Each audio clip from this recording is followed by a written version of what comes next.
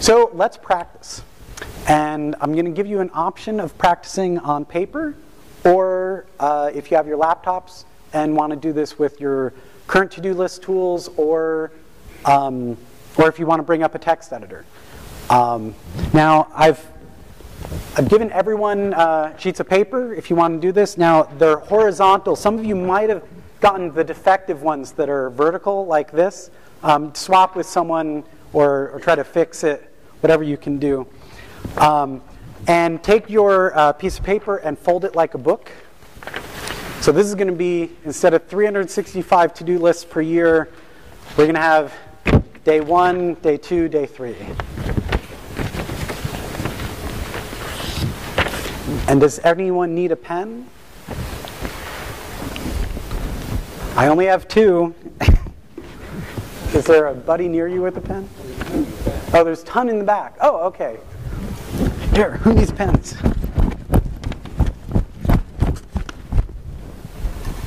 They're free, and they say Marriott. Anyone else? Anyone scared of my throwing? Okay, they're right here if you need it. Okay, so let's practice. So let's begin by adding the following items. Oh, so since on the blank paper we're emulating like stationery, like the Franklin Covey stationery, leave enough room for like 2 little columns and then the column where we're going to write our to-do list. So the 2 little columns are priority and length of time. We'll talk about that later. First, we're going to do the very simple version. But add these 5 things to your to-do list. And here's a little technique. The first word's unique, so you really only have to write that.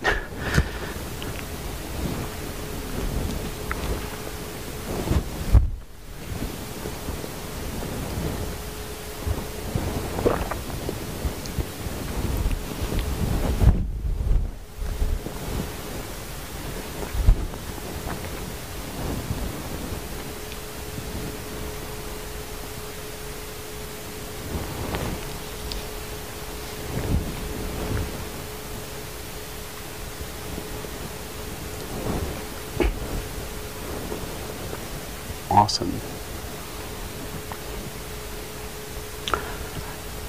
Okay, I think it looks like most people are done. So as before I showed you how we mark things done, on paper, I have my patented marking system. I mark an X if it's done, and a hyphen means I've moved it to a future day. Sometimes, gets to the end of the day, hyphen means I've copied it to another day and now I mark it as moved. Sometimes I just decide I'm not going to do this item and I just write the word no there, and I also list who I told that I'm not going to do it. Dot I use when I've delegated it to someone else, so I'll mark a dot and then say, Mary. I've delegated this to Mary. If I don't trust Mary, no offense, is there anyone named Mary in the room? Good. Let's talk about Mary. She's not very trustworthy, so when I delegate to her, I not only do dot Mary, but then I maybe 2 days later I make a note to myself, make sure Mary finished blah blah blah. How do you do hypertext links on paper? Well, I use angle brackets, so that might mean that there's more information about this on the 14th. So in this book, sometimes I'll write an extensive to-do item, do backups on this machine and don't forget blah, blah, blah, and then tell John when you're done. I don't want to have to copy that to the next day's page if I didn't get it done today. So tomorrow I'll say, backups, square bracket, May 14th, which means look at May 14th for all the details.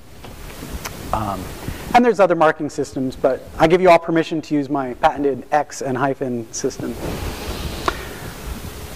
Let's see. So let's practice that. Let's mark this first item, create an account for Bob. Let's mark it as done. So if you're using paper, what would you do? Put an X. Very good. And people using on their laptops, how are you marking things done? Just writing done? Okay, awesome. I don't recommend that you delete it on your laptop because it's really nice to see all these things marked as done. You get to the end of the day, and if you've deleted them, you have an empty text file. But if you've written the word done by each of them, it's sort of like a little pat on the back. And it keeps us motivated. Okay, so this next thing, test the new GCC release. We didn't have time to do it. We did a little bit of work, but there's more testing we have to do tomorrow. So let's mark this as moved to the next day. So let's write on the next day's list, test new GCC, and then come back and mark on paper. We're going to mark with a hyphen.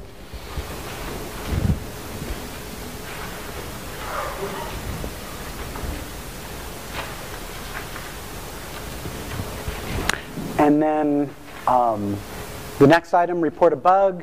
Well, let's mark that as done.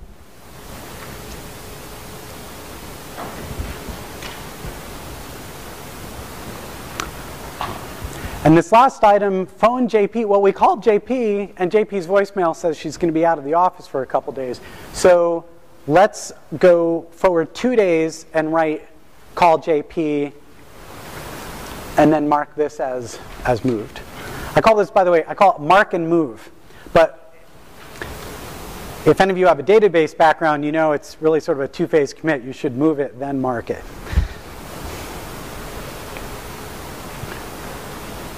And so now we've covered the first 4 items on our list.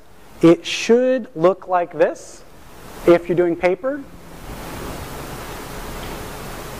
So it's status, priority, and an item. We'll talk about priorities later. And we have this one last item. We have to add to the wiki that we have new support hours at our help desk. And so what are we going to do about that? Well, let's pretend it's 4 o'clock and, or let's say it's 5 o'clock, it's time to go home. So we're not going to do this item. Let's move this item to the next day. So let's mark and move.